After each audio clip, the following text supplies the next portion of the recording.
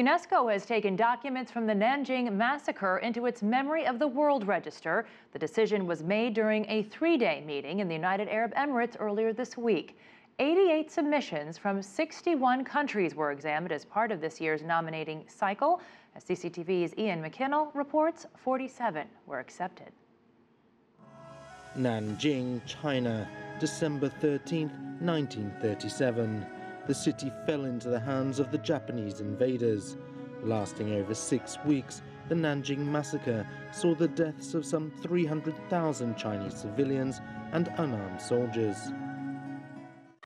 According to UNESCO, the documents of the Nanjing Massacre consist of 3 sections. The first concerns the period of the massacre. The second relates to the post-war investigation and trials of war criminals, which were documented by the Chinese National Government's military tribunal. The third deals with files from the judicial authorities of the People's Republic of China. The Memory of the World Register was set up in 1992. The UNESCO archive aims to preserve and document records of important historical events for the benefit of present and future generations.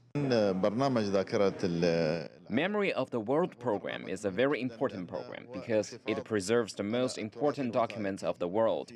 Many such documents have been damaged or lost in the past, and because of this, some history has been forgotten. So our goal is to preserve these documents for the whole human race and to pass them on to future generations. China now has 10 inscriptions in the Memory of the World Register. The decision to add the Nanjing documents was made at a meeting in Abu Dhabi between the 4th and 6th of October. It was the result of a 2-year process conducted by the International Advisory Committee of UNESCO's Memory of the World program. UNESCO hopes the register will help international cooperation by building mutual understanding between nations. Iain McKinnell, CCTV.